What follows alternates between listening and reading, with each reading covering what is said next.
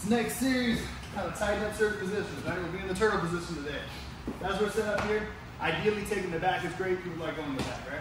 Let's say they have great defense from the back. Let's say your back control sucks, whatever the case may be. We're gonna do other things, right? So, first off, you get in here, we got a seat belt, control the wrist, great.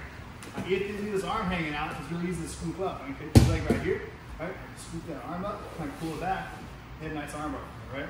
All I'll do is my ankle will catch his wrist, my hips will press down the elbow, right? So if I get that thing scooped up there, I can go ahead and spin my hips down, pull my ankle up, right? And then push through and taps out, right? Again, he's got his hand up here, his hand's out a little bit, right? Or I can force it out, either way.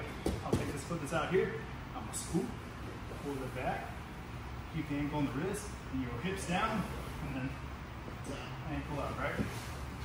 Easy arm bar from there, right? Next option, you got the seatbelt choke, which is my other video, right? So I'm here, I got the seatbelt set up, I'm gonna grab this lapel, I'm gonna untuck it. I'm hiding it in my grip, right? I'm gonna go diagonally across, I'm gonna hand it to myself. So when he sits up, it's right here, hand it to myself, right? So right in here, now I've let go of it, I'm gonna reach over his head, I'm gonna grab my own lapel, get a nice wrist control, right? Ideally, I'll just push down the back of his head, there's a choke.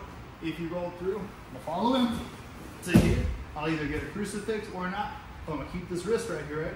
Still drive or drive through. Whichever one I need, right? Over here, center up on the logo. So I'm at Crucifix Dojo right now. So we got the seatbelt choke, we got the arm bar, right?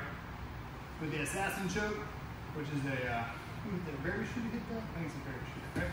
So we're here set up, you get your crucifix, and you roll through, right? So we roll through the crucifix, like right here, right? When you get the hold of here, keep it nice and snug, pull the lapel out, he goes over this way, right? Take it over the neck, put it through to here. And put it like that, and he chokes him out, right? So again, we're in the crucifix, take the lapel here, we go over the neck, slide over the head, they got a big head, and then choke him out there. That's the assassin choke, right? Alright, so we got Peruvian's next one, right? So we're here, still the same setup, we got this.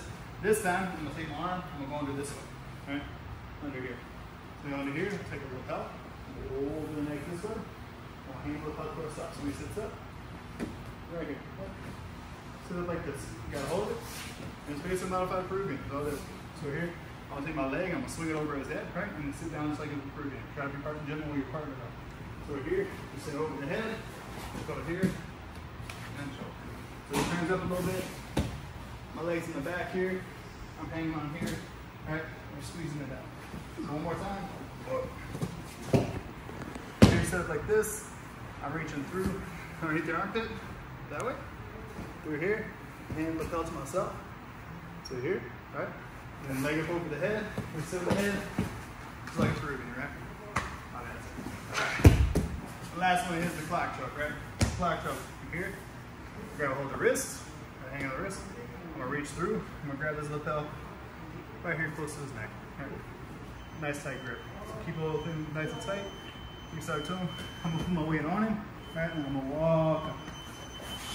When I do this, I'm gonna walk. I wanna pull and twist. Right. So again, wrist grip, lapel there. Keep the weight on him so he can't go anywhere. And then walk.